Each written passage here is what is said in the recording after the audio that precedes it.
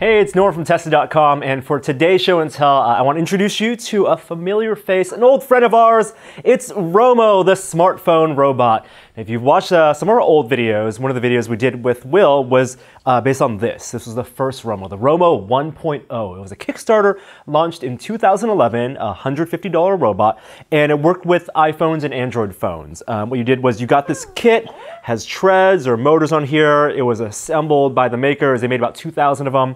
And you attach your phone to the top of it, and it connects to the phone via the headphone port. It used analog controls. The app that basically ran on the phone pushed sounds out, and then the circuit board here heard those sounds and made it walk around, listen to music, do all sorts of fun things. The company that made this released a second version of the Romo last year, also launched through Kickstarter, and that's what we have today. It's the Romo 2.0, and this is the version that works with the iPhone 5, iPhone 5S, or an iPod Touch with that 8-pin dock connector. The app is so much improved. There is no Android support. That's a little unfortunate, but it's so much more a self-contained, out-of-box experience, and I've been having a ton of fun with it. I think this is a product that's going to be really great for kids. So Romo can do a bunch of different things. You download an app from the App Store, you run it on your iPhone or iPod Touch, plug it into this dock, and it's a really sturdy dock you have right here. It's like a tread system. Again, there are the two motors and the gearing system in the back. And the app basically runs as the face of the Romo. So if you can see right here, Romo has expressions. If you leave him idle, he'll make sounds. He's very innocent. There's a whole story behind him. He's like a space robot. And then if you give it to your kids, you can have them learn some basic programming commands. So the early version of the app lets you unlock all of its abilities by running through these commands, running through these lessons. But the new version of the app, released just this month, actually comes with all the actions unlocked. And I actually prefer that a lot than having to go through that whole process if you don't want to have to spend 2 hours running through the lessons. So what can Romo do? Well, you can program it. So what I've done is I've gone into this lab mode, and you can queue up a bunch of commands. So I can tell the Romo to react in certain ways when there's certain stimulus. So for example, I can have him make a face when I pick him up off a table, or I can have him spin in a circle when I put him down.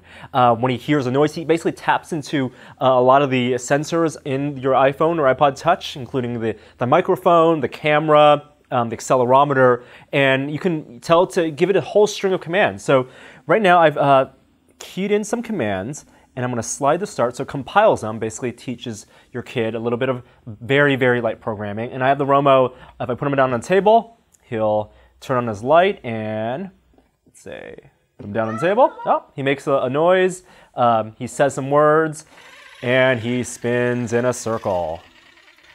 So that part is pretty fun, and you can give it a whole string of commands. It can spin, it can go forward, backward. It's something that can work on hardwood floors and carpet. This table is definitely too small, but even a coffee table is a little small because there are no sensors for detecting when it's on the edge. Oh, there it goes, spinning around again. It's curious. But you could also control the Romo remotely. So let me put him out of this mode and take him back to the menu. And it can do things like chase lines. So if you use some painter's tape and you draw a map on the ground, it can use the camera to recognize that there is a line on the ground that's a different color than the floor, and it'll trace that line. Or it can even recognize colors. So if you have, for example, a tennis ball, I have a little Android guy right here, you can put him in front of the Romo and have the Romo follow this character or follow any colors, basically.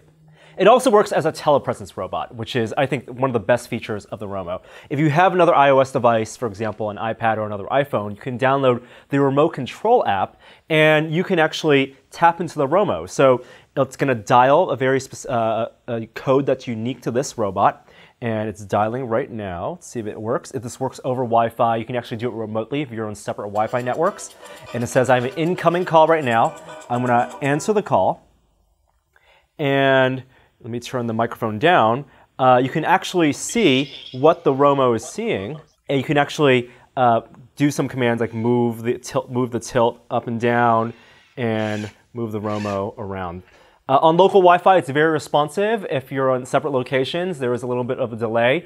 If you don't want to use a telepresence mode, you can also just use a straight up remote mode, and that lets you access all of the sounds and faces on the Romo to scare your dog or cat. I think that's pretty neat.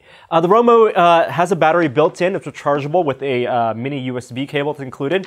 It lasts about 2 hours on a full charge. It also will depend on what type of terrain you're running this on. So if you're running this on carpet, it's only going to last about an hour or an hour and a half. And it takes about 6 hours to recharge. You can buy it right now. It's $150, which I think is a pretty fair price for this type of robot. If you get telepresence with it, you will have to use, an iPhone or iPod Touch to be its brains. So if you have an extra one around, that's of course much better than if you're using your dedicated phone.